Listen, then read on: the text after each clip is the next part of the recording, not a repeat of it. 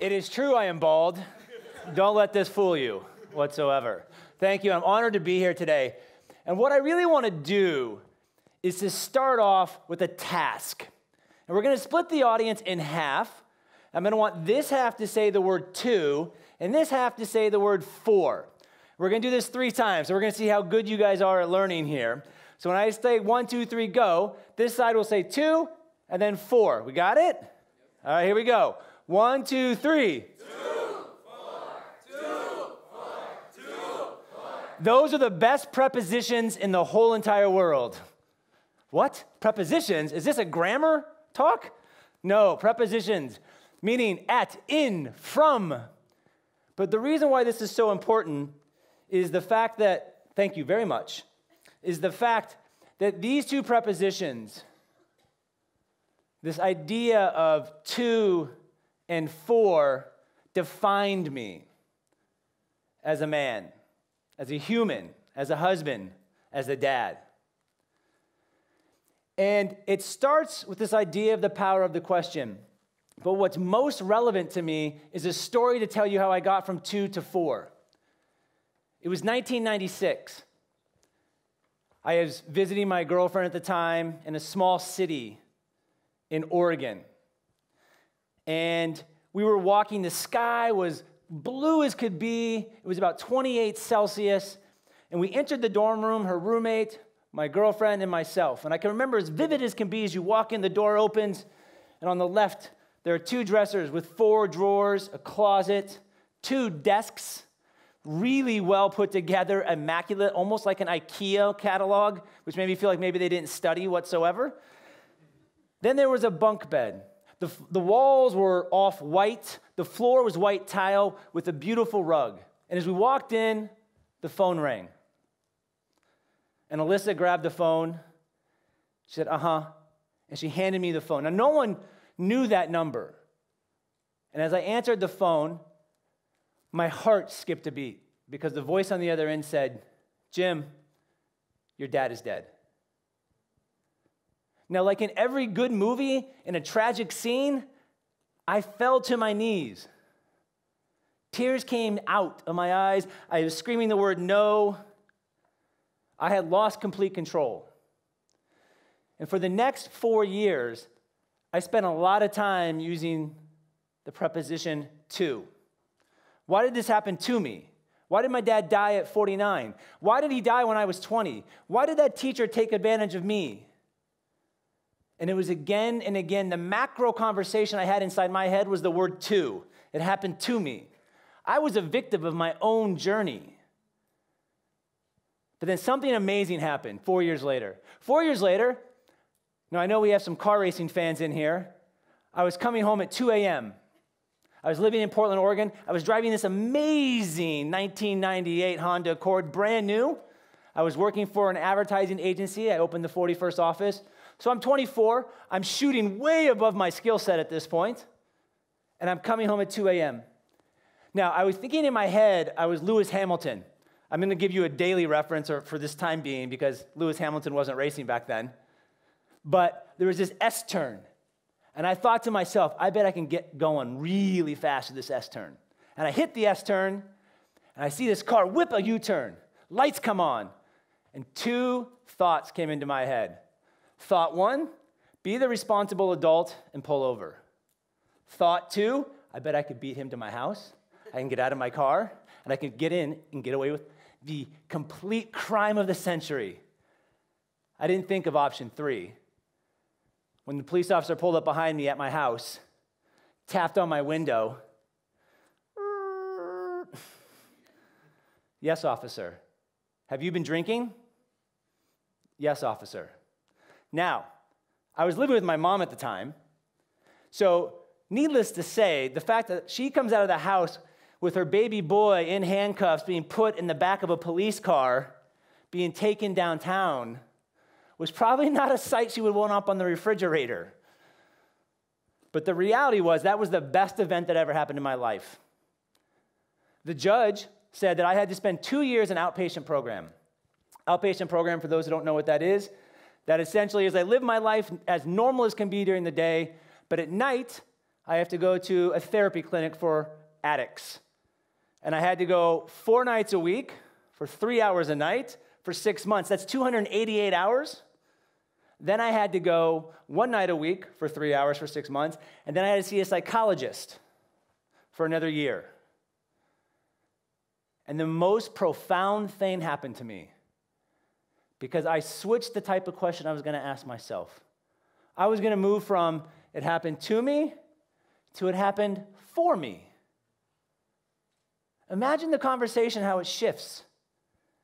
Because at that moment, I started looking for the opportunity of growth, the opportunity to learn. I moved from the position of being a victim to the position of being an opportunist with that change in preposition. And that got me to think, this whole idea of Newton's law, that for basically every action, there is an equal or opposite reaction. So in my mind, every question you ask, there is an opportunity to have an equal and opposite reaction. Positivity, negativity. And so that led me to my book. And what was really important about this is that for 15 years, I didn't know if this whole philosophy in my mind of 2 and 4 really worked. But when I started my podcast in 2015, I interviewed over 140 executives from Fortune 100 companies all the way to entrepreneurs and everything in between. And the biggest finding that I had, that I received, that I learned, that I espouse now in this book, is that these leaders who thrived in life, who thrived in their job, their home, is that they took their moments of adversity and they said, you know what? It didn't happen to me. It happened for me. That's pretty powerful. And it wasn't just one leader. It was 100 leaders who went through this. And not all of them had that instantaneous, it happened for me, yay! No. Many of them embraced the suck, right? They embraced it. But it took time for them to get through it, to understand on the other side that it happened for a reason. So this really got me to think about this idea of what type of questions do we normally ask as human beings? Most of us don't really put much thought into the questions that we ask. Most of us really just think, how's your day? How was your food? How's your this? How's your that? What was that like? But they're very transactional in nature. And so what we're going to do is we're going to have a little experiment in the audience now. And what's going to happen is I'm going to put a question up on the screen. And you are going to take a minute, and you're going to turn to the person to your left and to your right, and you're going to ask them this question. And I want you to see how the answer comes out. I want to see how your question comes out. And I want to get a sense of how you feel when you ask this type of question. Are we ready? What? Are we ready? Yes. All right. Here we go. First question. We're going to do 2 questions, have a little talk. Here we go. How is your week or day? Turn the person to your left or right. I'm going to give you 30 seconds to ask this question. Ready? Go.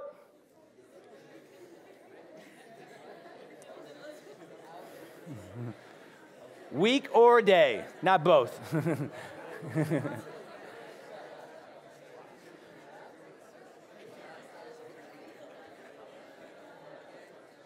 I can see the smiles in your faces.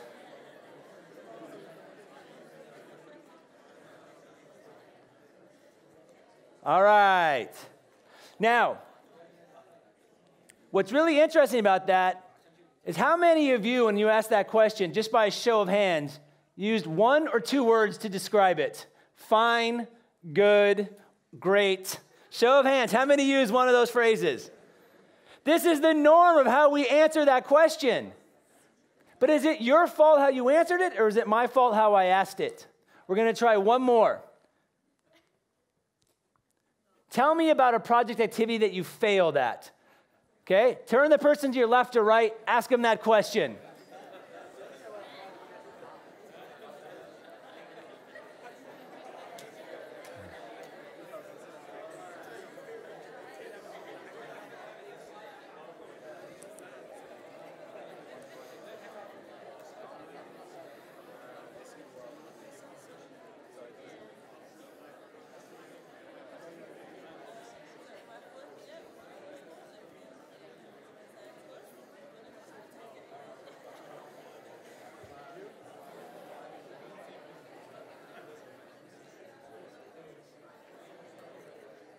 All right.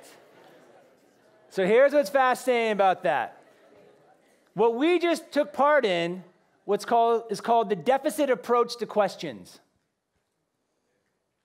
So the first question is transactional in nature. We don't really care. It's something we'll say to somebody we pass on the road. How are you? How are you? Great, great, fine, fine. Right? You don't really care if they're fine. You're just asking because it's the polite thing to say. The second question is now the individual is searching for something negative, something deficit, something that takes away value. You see, in our life, for many of us, we have these conversations in our mind, and we have these conversations with people that we know. Because we're trying to search what's wrong with something. We live in a society where we think everything needs to be fixed because it's always broken. When you work in an organization, they bring in consultants. They say, what's wrong? Here's what's wrong. And I'm going to charge you $100,000 to fix what's wrong. But the reality is that if we keep asking what's wrong with stuff, or we keep having questions that don't matter, how are we actually really engaging as human beings? So that led me to the other idea of how might the landscape of the world change if we ask different questions. So we're going to do the same thing that we just did, but we're going to have two different questions, same concept. And here's what I really need you guys to do this time. I need you to be in touch with not only the way you ask the question, but I need you to be in touch with how the other person is responding to that question.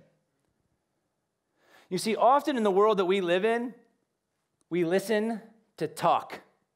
The person's saying something, but you're like, ooh, what am I going to say? What am I going to say? What am I going to say? What am I going to say? Right? We're not listening with intent. We're not focused on creating what's called micro moments of meaning. And so now we're going to try to create a micro moment of meaning by listening with intent, by clearing our mind. Are we ready? Yes. Thank you very much, Mohammed. Are we ready? Yes. All right, here we go. What was the best part of your day and or week? Go.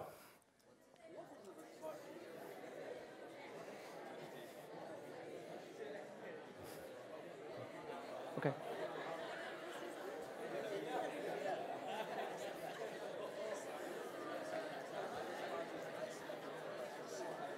Can you hear how the crowd is different? Can you hear how much louder it is? Can you hear how you're searching for a moment of excellence?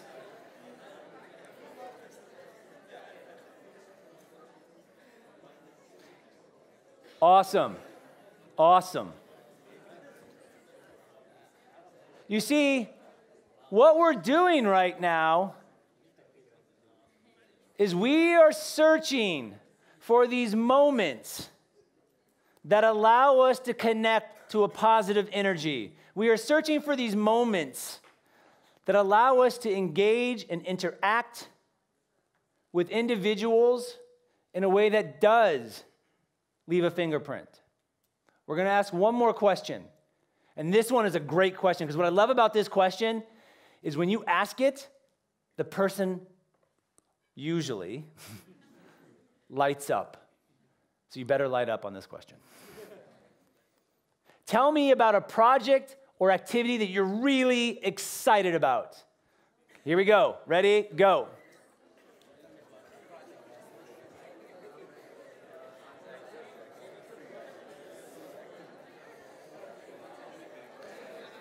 After you ask the question, is there a follow-up question? Maybe why?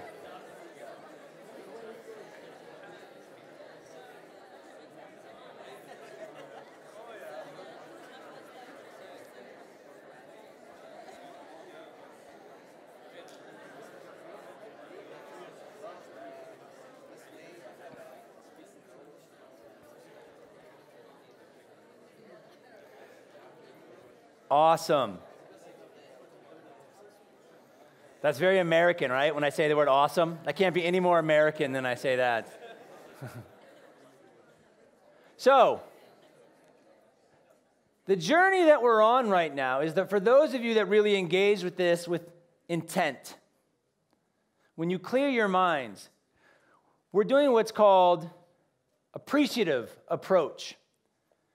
There's a famous researcher called David Kuppenreiter. He came up with a concept called appreciative inquiry. And in a nutshell, what we just did was a mini appreciative inquiry. And the concept behind it is very simple. And the research behind it is very, very strong. That when we, as human beings, search for solutions in the past, and when we focus and ask questions from the past that are positive in nature, appreciative in nature, explorative by nature, when we bring those examples from the past and move them to the present and connect them to purpose for the future, innovation speeds up, collaboration speeds up, engagement is stronger, relationships are better. But this only really works if we have a learning mindset or a growth mindset. Now, the idea of growth mindset comes from Carol Dweck from Stanford University. And the concept is very simple. You're either fixed or you're growth.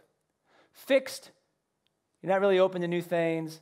You like to take all the credit and displace all the blame. If you're growth, you love to learn, you love to fail, you love to explore when the opportunities are there, when the failure occurs, because it's not really failure, it's an opportunity. Often when we fall on our faces, we think it's a failure. The reality is that's the opportunity, that's the gift that you're given. That's the gift in the crucible. So as you go forward today, as we listen to these different talks, at the end of each conversation, ask yourself a question. What was it about this talk that gives me strength and life? What was it about this talk that I can use to move forward? Because when we sit in this auditorium today and we listen to these 7 other speakers, there's always an opportunity for growth, an opportunity to ask yourself a better question, an opportunity to connect to purpose. And on that note, thank you. Be bold, be brave, and always, always, always be you. Thank you.